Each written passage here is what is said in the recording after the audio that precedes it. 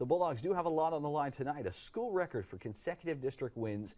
Nederland looking for number 30 straight. Bulldogs entry tonight, 29 straight district victories. Would 30 come tonight at the hands of Goose Creek Memorial?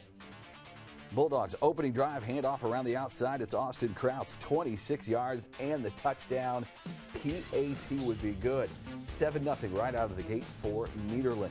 Dogs would force a 3-and-out on the Patriots, and then they get the ball back. Handoff here to Austin Krauts. Up the middle, he is gone. Off to the races, and it's one he's not going to lose. 69 yards and another Bulldog touchdown.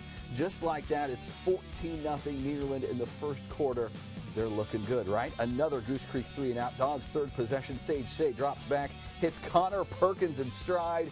37 yards and another touchdown. Boy, they're making it look easy. 21-0 Dogs in the first quarter.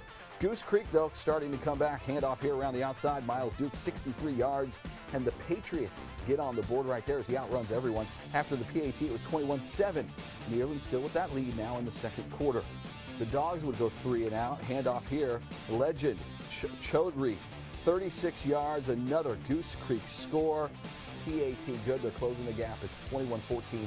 Nederland still on top now. We're still in the second quarter. Nederland again turning it over on downs. Quick pitch. Steven Adams finds the hole. 24 yards later, another Patriot touchdown. We're all tied up at 21. This one went to 2 overtimes. Yes, 2 overtimes between Goose Creek and Nederland, and 1 point was the difference.